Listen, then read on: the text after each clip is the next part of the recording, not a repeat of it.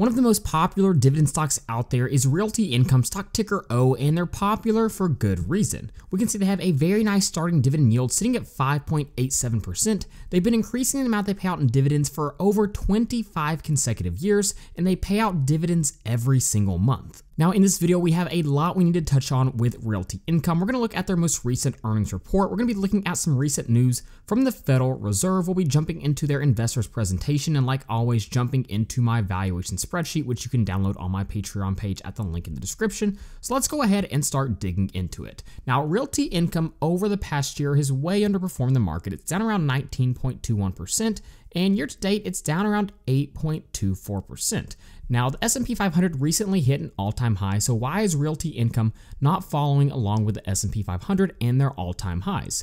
Well, if you remember a few months ago, the Federal Reserve announced that it was likely we would see rate cuts in 2024. And if we go ahead and zoom out, you can see in October of 2023, Realty Income was sitting at around $46 per share, and in January, it jumped all the way up to around $60 per share. So it saw a nice run up in the share price after the announcement of that news. But recently, we can see the Federal Reserve announced they are wary of cutting interest rates too quickly. And the result of this for Realty Income was a decrease in their share price. Now, why is that the case? Why is there a correlation in what the Federal Reserve does with interest rates and Realty Income share price? And this is actually something that I mentioned on my Twitter account just the other day. There's an old Warren Buffett quote that goes, "Interest rates are to asset prices like gravity is to the apple. They power everything in the economic universe." So we have to keep in mind when people buy Realty Income, their main focus is getting returns through the dividend payouts. And we can see Realty Income's current dividend yield sitting at about 5.87%. But when we're sitting in a high interest rate environment, investors typically like to seek out risk-free returns. And the result of that is less people buying real estate investment trusts like Realty Income. Now, short term, it may make sense to buy some of the risk-free investment opportunities, especially while we're in a high interest rate environment. But long term, I still feel confident that stocks and REITs will outperform, and the data shows that. So when I see declining share prices because of high interest rates, I immediately think there could potentially be opportunity. And we need to see if that's the case currently for Realty Income. Now, they did just recently release their latest quarter's earnings report, but before we look at that, I want to jump into the investors' presentations. There's quite a few slides we can get some information on Realty Income from. Now, the first thing I want to point out is their 2024 guidance. We can see their projected AFFO per share sitting at $4.13 to $4.21. The best way for REITs to drive shareholder returns is by growing their AFFO per share. So if we jump over to the financial statements here on the income statement and scroll down, we want to look for AFFO per share and see if they've been able to grow it over the past decade. And it looks like we can find it right here. And when we look at this charted out, we can see Realty Income's done a very nice job of growing this over time. Now in December of 2022, we can see their AFFO per share was sitting at about $3.93. And again, projections for 2024 sitting in the range of $4.13 to $4.21. So it is expected to grow at a healthy rate. So that does check my box. Now the next slide we want to go to is the fourth slide on this investor's presentation. We can see how this REIT is properly diversified. Now if we come down here, we can see they own over 272 million square feet, have over 1,326 clients in 86 different industries. But here's what's really attractive about Realty Income. 89% of total rent is resilient to economic downturns and or isolated from e-commerce pressures. Now, real estate changed forever in 2020 with people working from home and offices selling their office space. But again, we can see this is not a huge threat to Realty Income with over 89% of their total rent resilient to economic downturns. While Realty Income is mainly known in the US, we can actually see they also have a 10.1 billion European portfolio. So really this is a company with a growing international presence.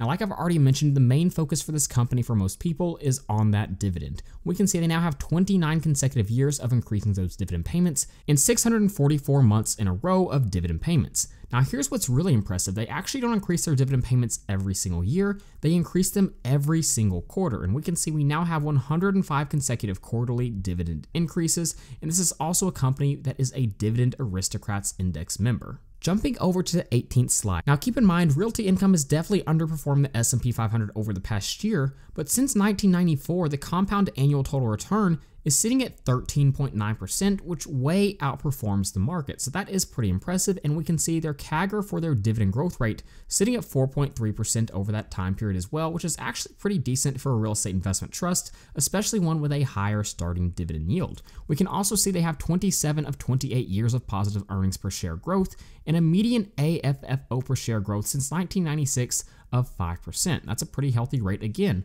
for a real estate investment trust. And lastly, on the 29th slide, we can see a breakdown of how their portfolio is currently diversified. Now, many of their top 20 clients are probably familiar names for you. You can see we have companies like Dollar General, Walgreens, Dollar Tree, 7-Eleven, we have FedEx, we have Tractor Supply Co., we have Lifetime Fitness, and even Walmart and Sam's Club. So there are a lot of massive companies that rent from Realty Income. And we can see when it's broken down by industry, grocery stores make up around 11.4% of their rent. We can see convenience stores at around 10.2%, dollar stores at 7.1%, home improvement at 5.9%, drugstores 5.5%, restaurants, quick service at around 5.2%, and these other industries all a little under 5%. Now, when we look at Realty Income's latest quarter's earnings report, we can see they did see a beat on their revenue, beat by $96.3 million, which was up 21% year over year. That's pretty solid, but they had a slight miss on their funds from operation by around 4 cents. So overall, a somewhat mixed earnings report. Now let's look at this company from a dividend perspective. And like I've already mentioned, a phenomenal history of increasing those dividend payments every single quarter and every single year, going from around 18 cents per share every single month to now sitting at over 26 cents per share every single month. If we look at the dividend growth rates for this company over the 3, 5, and 10-year time periods, it's all pretty solid, sitting close to around 4%.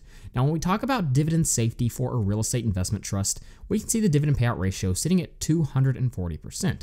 At first glance, that doesn't look good, but we don't want to look at the earnings payout ratio when we're looking at a real estate investment trust. We want to look at the AFFO payout ratio. We can see for Realty Income, forward-looking sitting at about 74.78% and trailing 12 months sitting at about 76.48%. So overall, that's a decent AFFO payout ratio for a real estate investment trust, so it's really not something I'm concerned about, especially if they can grow that AFFO at around 5% every year like they have historically done. So now the big question is Realty Income trading at a good price at $52.69? And to answer that question, let's go ahead and jump over to my REIT valuation spreadsheet where we'll look at a few different valuation models like always. If you'd like to be able to download the spreadsheet, then you can head over to my Patreon page at the link in the description. Okay, let's go ahead and come over here and plug in stock ticker O and hit enter, and you can see all of this data will automatically load in. Let's go ahead and look at the beta right here. You can see sitting at 0.95, so you'll see a little less volatility than that of the market. If we look at our first valuation, I'll go ahead and zoom in, and we're looking at the AFFO multiples valuation. What we're doing is we're looking at the price to AFFO multiple of some comparable companies, and we can see the average sits at 15.24. Now, Realty Income's price to AFFO is currently sitting at 13.07, a little bit lower than the average, indicating that it could be undervalued. So if we applied the same price to AFFO to Realty Income, it would give us an intrinsic value of $61.47, a decent bit higher than that current trading price. Now, the next valuation we'll look at is the historical price to FFO valuation. Basically, what we do is we plug in the price per share over the past decade, the FFO per share over the past decade, so we can see that price to FFO, and we can see it charted out. Now, the average price to FFO over the last 10 years is sitting at about 18.7, while the current price to FFO is sitting at 14.23. So compared to where it's traded at historically, again, it looks like it is slightly undervalued. Now, the last valuation model we'll look at right now is going to be our dividend discount model. We look at how much the dividends have grown over time and how much they're currently paying out. And when I project a dividend growth rate of around 3.25%, close to the historical average, discount rate of 8%, we come to a dividend discount model price per share of right under $67 per share.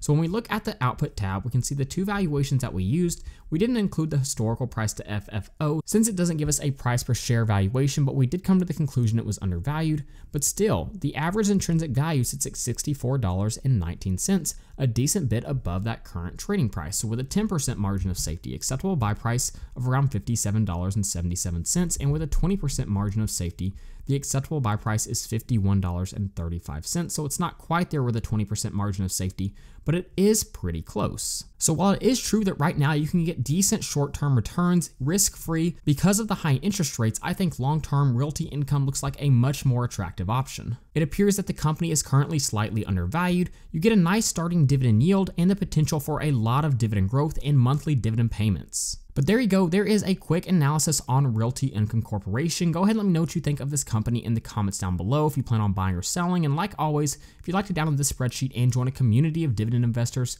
then you can head over to my Patreon page at the link in the description. So with that being said, thank you guys so much for watching, and please don't forget to like and subscribe to the channel.